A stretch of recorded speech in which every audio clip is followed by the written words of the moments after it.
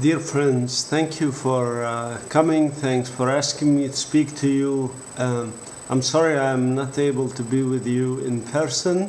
However, thanks to this modern technology, I am able to say a few words to support your very important initiatives in support of Palestinian popular resistance, in support of humanity, and in support of our collective efforts to end injustice in the world.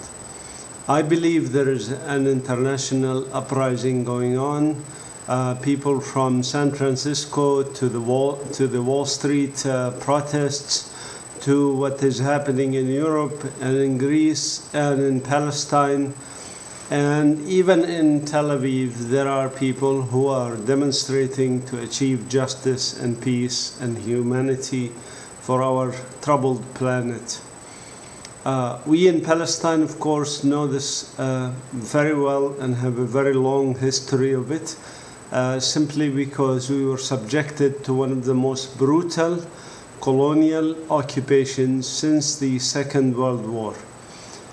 For 63 years now, our people have been meticulously and carefully made refugees, removed from their lands, their lives destroyed, and their livelihood destroyed. These people are now 11 million Palestinians, 7 million of us are refugees or displaced people. 530 villages and towns have been completely demolished and ethnically cleansed. And there are villages that are today, like Al-Walaja, being surrounded by a wall on all sides and with a gate that people come in and out as a locked prison. Even my own hometown of Bethlehem area, where we see that there is 180,000 people, nearly half of them are refugees or displaced people and living in what is known as a people warehouse.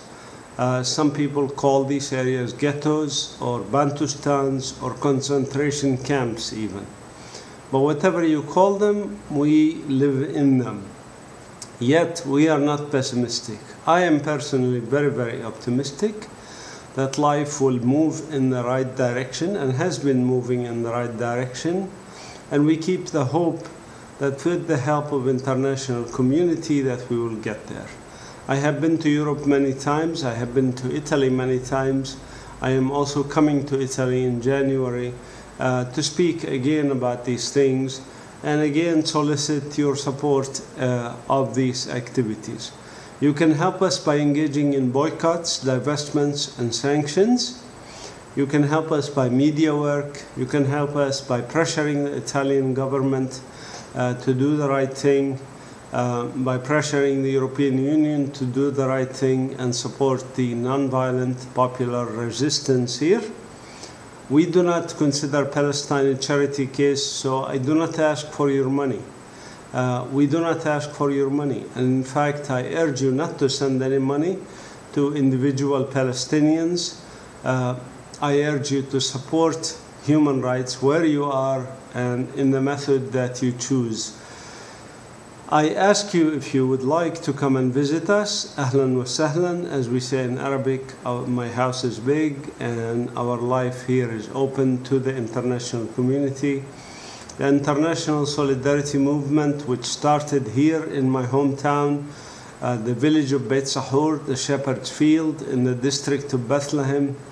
This is the village in which the shepherds saw the star, went up to Bethlehem, telling the world about the birth of Jesus, a Prince of Peace.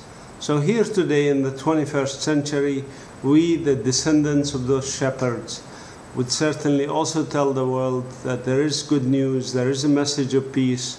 We urge you all to adopt it. We urge you all to move on it. I consider it as a collective struggle for all of us.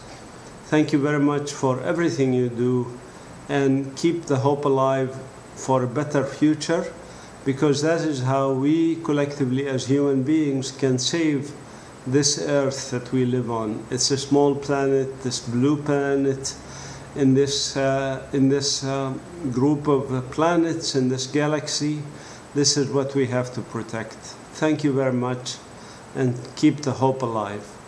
And as Vittorio Arrigoni used to say, stay human, stay human. Thank you.